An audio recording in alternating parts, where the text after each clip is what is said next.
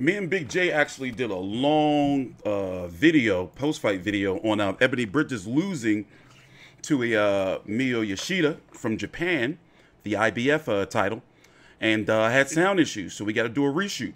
So let me just jump right into things to say that Ebanie Bridges looks slow, sluggish. You can see the layoff, but if I'm being honest, like really honest, rematch or not, like I think she would lose the fight.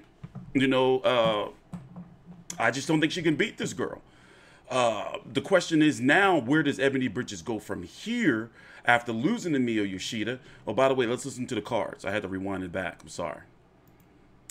Take your time out. Like the video, subscribe. I'm TstreeT Controversy with Fight View 360. Let's turn it up. Where we at? Boom. Hold on 1 minute. There we go. As the scores.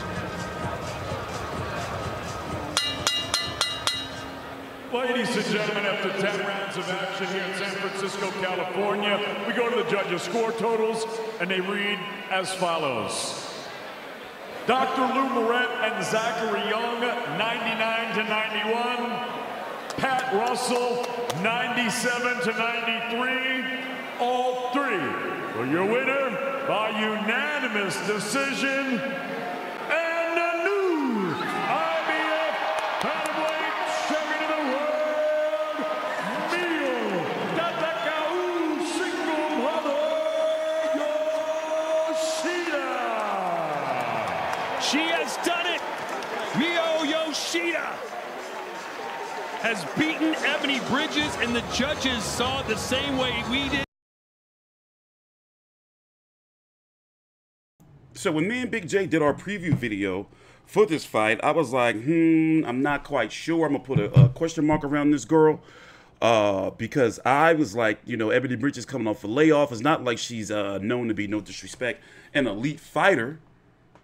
So I was like, you know what? Maybe this girl may have a chance. Just a month ago, she lost to a Sharetta Metcalf, and she took this fight on 20 days' notice. And it makes you wonder. Hold on, that's Big J right now. Let's see what he has to say about the fight. All right, Big J, I had started the reshoot of the video, so let's go. Your thoughts on the fight? Well, I mean, Australia's rejoicing, mate. I mean, Ebanie Bridges has lost her title, and now we can, stop being subject to her OnlyFans bullshit. Mm-hmm. People would be extremely happy about this because no one likes her. So you would be hard-pressed to find anyone in Australian boxing that actually likes her. They might say they support her, but I guarantee they don't like her. So, I mean, have you talked to anyone that actually likes her routine besides simp people that got nothing better to do? Yeah, and as we talked about earlier, is that, that routine of showing the lingerie and everything, especially in a place like San Francisco, they see that shit all the time. And you were saying the same thing about Australia, and the only people that really ate it up, what I noticed were fans from the UK. You didn't see a lot of American fans to say, oh, yeah, no. And what we were talking about earlier is if this was maybe 3-4 years ago, maybe it would have been trending all online, mostly from UK fans and Australian fans. But now, I'm wondering where she goes from here because her marketability is going to take a big hit. And she can't beat this girl, in my opinion, in a rematch. And what were you saying earlier about the trend with her opponents and their ages? Yeah, well, the string is, if you look at the people that she's beat, Shannon, almost 40, older. Miris Gangloff, no, not Miris Gangloff, Cecilia Ramon, older, right? Beck Conley, older. She can only beat women that's older than her. If you actually get her against someone younger than her, Shannon Courtney beat the shit out of her. Milas Gangloff beat her, right? And she got a gift decision on that fight, right? I mean, who gets a rest decision? It's not the amateurs. So, if you put her up, even though Yoshida was only a couple of years younger, she's still younger and she beat her. And she had a superior resume. So, Ebanie did what we thought that she was past because she gassed. She started slow and she gassed. Last fight, she looked phenomenal. But then again, I believe that Shannon hurt herself again during that fight, and Ebanie just took over. So, well, she couldn't stop that right hand. She had no head movement. Just everything just looked lunging and slow. And you were talking about you were watching some training footage of her hitting the pads earlier this week, and she looked slow. Yeah, she looked slow. Yeah, I mean, yeah, she did look, because I looked at her like she doesn't look quick. She doesn't look sharp. She looks slow. So going away from Mark Tibbs was probably not beneficial at all. So not beneficial at all. Yeah, she was now trained by UK trainer David Caldwell. Yeah, well, yeah, I think she should have stayed with Mark Tibbs. I don't know what happened there, but you know, she moved trainers that didn't work out.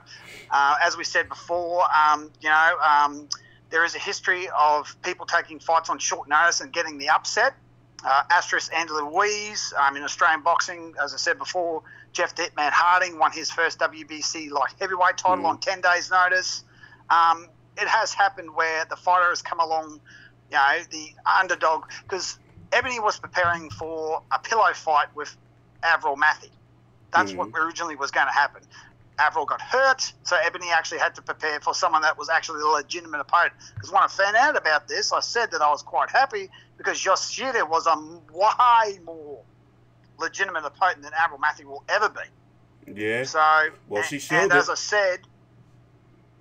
said, I bet the Medcart. What's her first name? Sherelle. How do you pronounce it? Sherelle Metcalf. She fought Yoshida on November the 7th, and it's now December the 9th. And I bet you she's kicking herself because she turned the fight down, and so did Nina Hughes. Yeah. And Nina Hughes is probably kicking herself. But Yeah. although I think Ebanie would get Nina because Nina's older. Mm-hmm. So Nina's like 40. So I'm not 100% sure that Nina could beat Ebanie. But, I mean, yeah, I mean, I'm just happy. I mean, it sounds harsh, but I don't give a shit. I'm glad that she lost because now we don't have to put up with her bullshit anymore. It's like, go away, fade off into obscurity, become a commentator or something. But the sooner you stop your little OnlyFans routine, the better off everyone's going to be because you're a boxer, not an OnlyFans model. Make up your mind. You can't be both. Here's the punch stats. Go ahead. I'm sorry. If you want to legitimize the sport, that's not how you do it. And shame on Eddie for letting her do it because he allows that shit.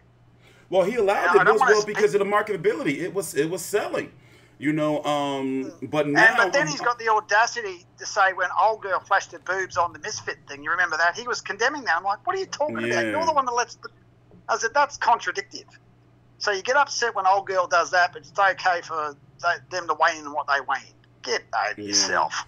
Yeah, 122 of 291 punches landed and thrown for Yoshida, and 66 of 226 for Ebanie Bridges. She just could not stop the right hand. In fact, she was getting hit with everything, and I was shocked that Yoshida was able to actually walk down and bully and push around Ebanie Bridges, who, you know, going into the fight, I would say was the stronger fighter. So a rematch is, in my opinion, is going to go the same way.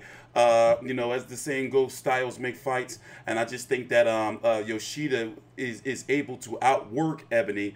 And one thing about, like, you can say maybe it's rusty in conditioning, but I just don't think that Ebanie will be able to keep up with that pace. And you were talking about earlier, is that, yeah, you know, Metcalf is probably not going to get that rematch from Yoshida. Yoshida now calls the shots. She's the champion. You heard me? Hold on, let's see. I think we lost Big J. Big J, you there? You're muted. Yeah, sorry, mate. Yeah, I was saying, as you were saying earlier, that Metcalf is probably not going to get that rematch because now Yoshida calls the shots. Yeah, absolutely, absolutely. And then she'll probably be looking herself at a unification bout because why not? Because is Lou DiBella her promoter? Yes. Yeah, well, there you go. I mean, isn't Nina Hughes with? I am not sure. I believe she is with Eddie Hearn. Let me check real quick. I'm not sure, but I do know that Yoshida is also with Eddie Hearn. I mean, with DiBella. Well, there you go. Well, I don't think Ebanie or the Metcalf are going to get a shot. Well, maybe they could fight each other to be a mandatory position, but that would be about it. Yeah, that would be about the only option for those two. Actually, that's a decent fight. Those two fight each other, and whoever wins becomes a mandatory position. So that does make sense. I mean, that's a good comeback fight for Ebanie if she stops the little show and dance, pony show dance routine. She's got to get serious about the sport now. You know, because as the saying goes, you can't play boxing. So I won't be surprised if we see Nene Hughes versus Yoshida next, and then maybe, you know, depending on if they want to, how far they want to dial back Ebanie to rebuild her up, then we can see Ebanie Bridges versus Metcalf. That makes sense. And then you have Dina Thorslin, who's going to be taking on Sarah. Hold on, I forgot this girl's name. Seren Seaton for her title, and that's because of a purse bid. So right now, out of all of the champions at what's this, 118? 118. Yeah, Dina Thorslin by far, and I can say because I have watched her several times in the past, she is the most skilled out of all of these fighters that we've just mentioned. Absolutely. Closing thoughts? Absolutely. Well, I mean, you know, well, hopefully Ebanie's learned her lesson now and actually learns that she needs to box and not focus on these other things. If you're going to be a boxer, be a boxer. But, I mean, there's plenty of other talented female boxers out there. So, you know, if she fades off to obscurity, no one's going to be upset about it. So, as I said, no one's really a fan of what she does. I mean, her in boxing ability, she proved tonight that it's just not there. I mean, maybe she got a couple of lucky fights. Because she's a brawler. She had no head movement today night. Her defense was terrible. She was gassed by round, 5? Yeah. So, I mean, and when the commentators pick up on that, you know it's not a good look. So she got completely dominated.